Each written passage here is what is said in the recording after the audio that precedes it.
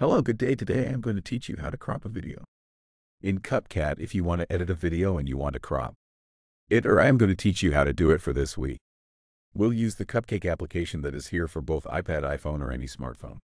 Well, what we will do first of all is see ourselves in Cupcake, and once we have entered, we will be there and we will click on New Project and we will choose the video that we want to edit. Once we've chosen it, this menu will not appear, and to trim the video that we have chosen, we'll do the following. We will click on the video and here slide to the right. Here we will click on the transform option that I done and number 39.